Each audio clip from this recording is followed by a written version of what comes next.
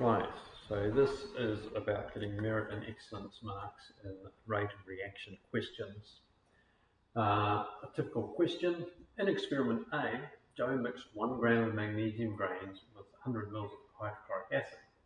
There is much more acid than Mg and all of the Mg reacts.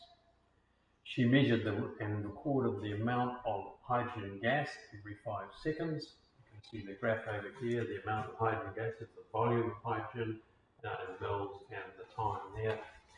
Then she repeated the experiment. In experiment B, she warmed the acid by 10 degrees. Experiment C, she used single 1 gram lump of magnesium instead of grains.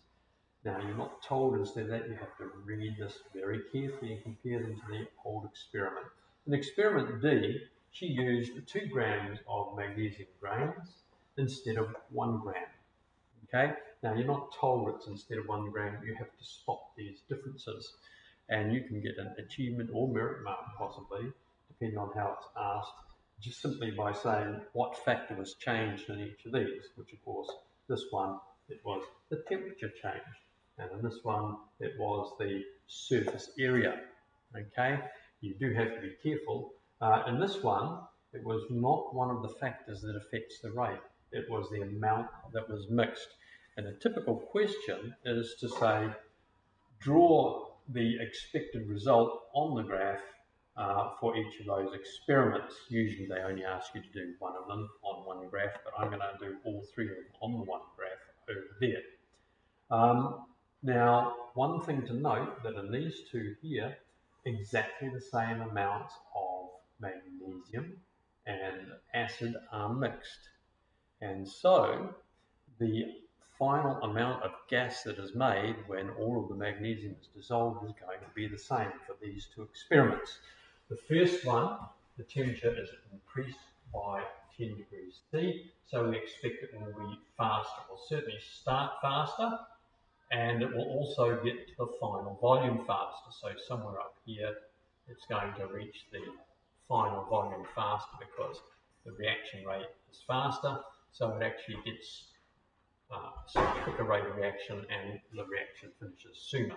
So that one would be increased temperature, experiment B.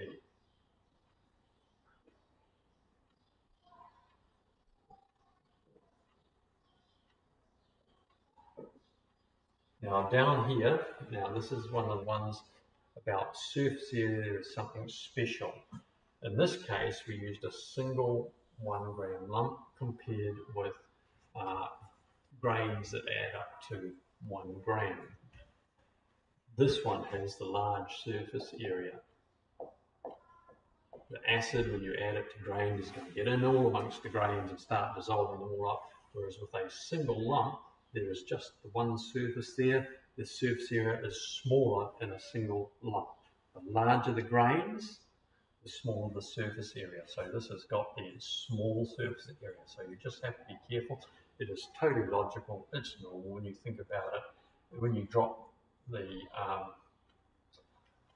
small surface area, when you drop the 1 gram lump in, it's got a small surface area. The acid can only attack from the outside, and most of the magnesium is on the inside. Whereas when it's broken up into small grams, you don't have all that stuff hiding away inside.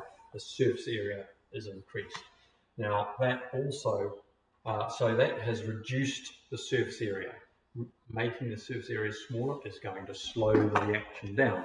So we're going to have to draw a less steep curve, and also it's going to take a lot longer for all of the magnesium to dissolve. So it's going to get to the final volume somewhere over there. Okay, and all 3 of those, because you mix 1 gram and it all dissolves, they all make the same amount of gas, the same volume. I have no idea. I'm going to pretend it's 28 mils. Okay, and in this one, that is not going to change the rate of reaction. It's pretty much going to follow the original rate of reaction, but because we use twice as much magnesium and twice as much will dissolve away, we expect the volume to go up higher. In fact, we would expect it to make twice as much gas. Okay, so I'm just going to grab this one, and this green line will pretty much follow the original experiment, but somewhere it's going to go over, and it probably will take a bit longer, may take a bit longer.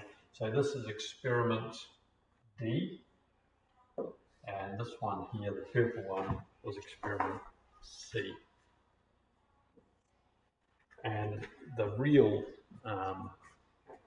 excellence marks come from explaining all this in terms of particles. And that's where the excellence is, which I'm not going to cover in this video. I'm going to make a short video on those